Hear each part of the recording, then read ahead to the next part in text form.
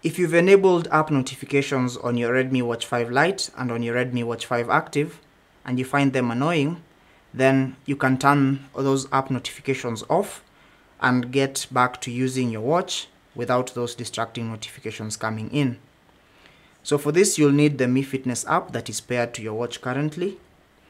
So here you need to launch the Mi Fitness app. Ensure you're on the device tab. And on the device tab, you want to select notifications and calls.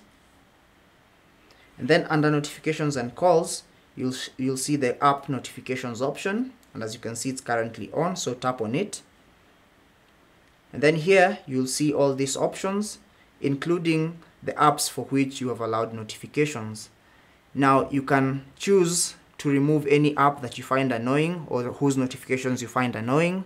WhatsApp, for instance, with those group notifications that can become endless, and maybe YouTube because it's really not necessary, and leave the important ones, maybe like Gmail and messages. I'll remove Discord as well.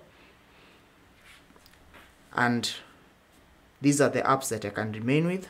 Or you can simply tap on the toggle next to the app notifications option to turn it off. You will receive a prompt that you won't be able to view notifications on your wearable device. Turn off anyway. I'll choose close, and app notifications are now going to be disabled. So now on my watch, I will not receive any notifications. So that's basically how to turn off app notifications or disable app notifications on your Redmi Watch 5 Lite and on your Redmi Watch 5 Active. Thank you for watching the video. If you have any questions or comments, leave them down below and we'll get back to you. Until the next video, take care and God bless.